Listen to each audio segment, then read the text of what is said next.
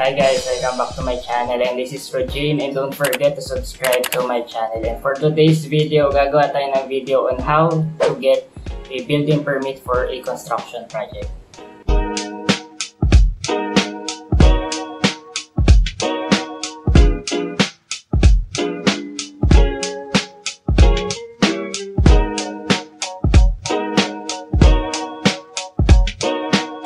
Disclaimer lang para sa ating video, hindi lahat ng city sa ating bansa ay pare-pareho ng requirements sa pagkuha ng building permit.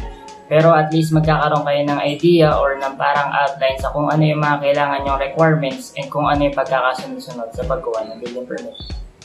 In relation itong vlog natin for our past video, which is yung kung magkano magpagawa ng bahay this 2020, at yung isa pa natin yung video which is yung magpapagawa or bibili ng bahay. So if ever hindi nyo pa napapanood yung 2 videos na yon, much better if panoorin nyo para makarelate kayo dito sa ating video. Okay, so to start this video, iiwan ulit natin tong area na to in which dito natin ilalagay yung key points, and mas okay if screenshot nyo kapag lumabas na dyan para mas madali nyo matatandaan if ever kukuha na kayo ng building permit.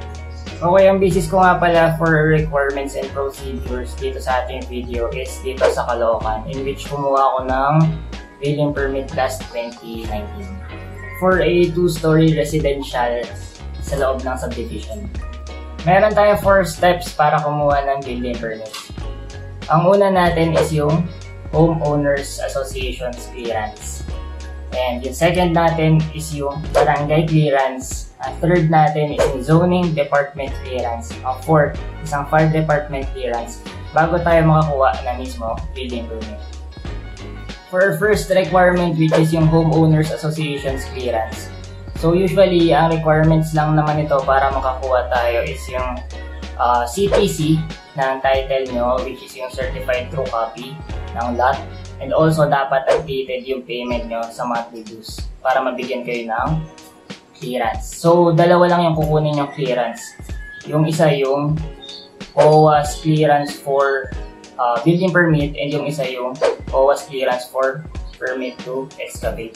So yung permit to excavate, kailangan yon para makakuha kayo ng barangay clearance din, which is yung permit to excavate din para sa Maynila. Para sa payment for Homeowners Association's clearance, depende yan, magbavari yan sa subdivision or sa village. Usually yung fees niyan less than 500 lang naman, or minsan free yan kapag updated naman kayo for monthly due. So much better if itanong nyo na lang sa homeowner's office ng village ninyo. Next is barangay clearance. So for barangay clearance, ang requirements naman yan is yung mga kinuha nyo sa Homeowners Association's clearance. So dadalhin nyo lang yan sa barangay with your CTCF title and also picture ng property nyo. So bago kayo mabigyan ng clearance ng barangay, magsi-CA muna yan, mag-check muna yan dun sa lot nyo if may ongoing construction na, walang obstructions, if walang problema dun sa inyong lot. Then, after nila ma-inspect yan, kailangan nyo balikan and magbabayad kayo. So, I think less than 1,000 lang ata yung binayad ko. Dito ako kumuha na sa may Kamarin, Caloocan. So, kung ano yung kinuha nyo dun sa HOA na clearance, halos ganun din yung kukunin nyo sa barangay clearance. Kailangan nyo rin kumuha ng certificate for building permit and yung clearance to excavate para sa Maynila. Okay, so punta na tayo sa ating third step, which is yung zoning department clearance. So for zoning department clearance, dito nyo nakakailangan yung complete plans nyo. So 4 sets to ng complete plans. Nandun yung architectural, structural, electrical, sanitary and plumbing, and if ever, kailangan nyo ng mechanical plans para sa inyong bahay. So itong mga plano na to, dapat sign and seal na to ng engineer and architect. Also, kailangan nyo ng copy ng kanilang PRC license and ng kanilang PTR. So, isa pang requirement dito is yung lot plan, which is kailangan sign and seal din to ng geodetic engineer. So, if wala pa kayong lot plan, kailangan nyo kumuha ng geodetic engineer para ma-survey yung area ng lot nyo. Next requirement is yung bill of materials. So, I think 3 sets din to. Dito kasi nila malalaman kung magkano yung value ng project, and usually ang payment for zoning department is total value ng project times 0.001. So if 3 million yung project nyo, more or less at 3,000 yung babayaran nyo for zoning department. And also, pwede natin kalimutan if hindi kayo yung owner, kailangan nyo ng SPA galing sa owner para makapag-process kayo nitong mga permits na to. So for our fourth step, yung pagkuha natin ng fire department clearance. So halos parehas lang sila ng requirements sa zoning clearance.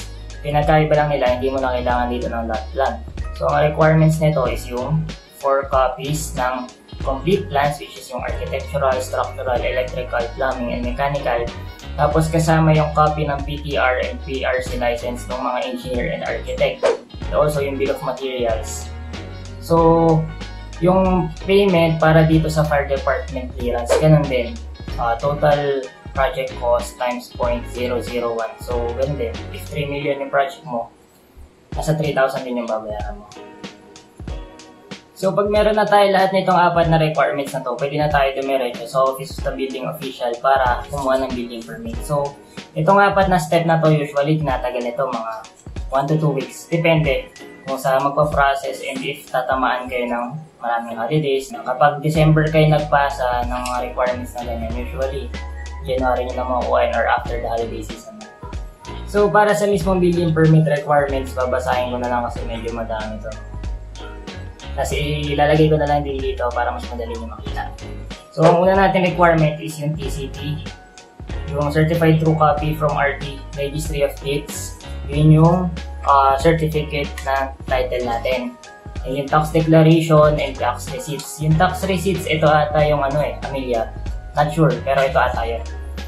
So ang next is yung kinuha natin, yung homeowner's clearance for building permit, barangay clearance for building permit, picture of property, 3 sets of bill of materials, 3 sets of detailed specifications. Itong detailed specifications, makukuha nyo ito kay architect. So 3 sets of structural analysis. Ito namang structural analysis, makukuha nyo ito kay civil engineer. So kasama na yan dapat sa complete plans nyo. Next is yung lot plan, which is signed and sealed din ng geodetic engineer. Ito rin yung pinasa nyo kayo sa zoning. So dapat marami kayong copy kada isang document para sure na hindi nyo na kailangan humingi ulit sa mga engineers nyo and architects. Next is yung photocopy ng PTR and PRC ng mga signing architect and engineers nyo. So usually kapag binigay naman sa inyo yung complete plans, nandiyan na yan. Then 5 sets of plans. Architectural, structural, electrical, sanitary and plumbing, then yung mechanical if kailangan. So for building permit, ang fee naman nito is 1%. So if 3 million ngayon project natin, usually nasa 30% yung mabayaran mo dito, more or less. Kasi marami pa diyang ibang dagdag or minsan may hindi kasama sa nabanggit ko. So much better if dala kayo ng extra money. So pag kukuha kayo ng building permit, magbaon din ngayon ng mahabang pasensya kasi matagal tong process na to. Minsan inaabot to ng 1 month para makuha nyo or para ma-process nyo, pero yung release ng building permit, usually 2 months, 3 months. Yung iba nga tapos na yung project bago pa nila makuha yung building permit eh. And marami kayong gagawin talaga dito sa building permit kasi pabalik-balik kayo dito. Swerte nyo kapag kompleto na lahat agad yung requirements nyo, isang pasahan lang din. Pagbalik nyo, pagtawag sa inyo is nandyan na. So, yung sum ng total fees natin for building permit, nag-range to. Sabihin na lang natin na 3 million yung construction cost nyo. So, maganda na kayo ng 30,000 to 50,000. So, overall na yon, lahat na yon from homeowner's clearance hanggang sa building permit. So, tip ko lang sa inyo, kapag kukuha kayo ng building permit is talaga magbigay kayo ng time and kayo na lang yung mag-process. Kasi marami rin dyan na alam naman natin yung mga fixers, ganyan. Kaso, mas mabilis yon if talagang wala kayong time. Kaso, mas mahal. Usually, nagti-triple or double yung price. So, if may time naman kayo and medyo tight sa budget, is kayo na yung mag-process. And andito naman na halos lahat ng kailangan yung requirements. So, alam nyo na yung pagkakatuloy-tuloy din ng procedure. So, kayang-kaya nyo na kunin yun. Madali lang yun. So, ito, basis nga natin is from Caloocan. Para naman sa Quezon City. Sa Quezon City, mas madali. So, ang kailangan mo lang dito is yung homeowner's clearance, then yung barangay clearance, then pagpunta nyo sa City Hall, sabay-sabay na. May one-stop shop na ngayon ang Quezon City, which is sabay-sabay na yung zoning, fire department, and yung building permit.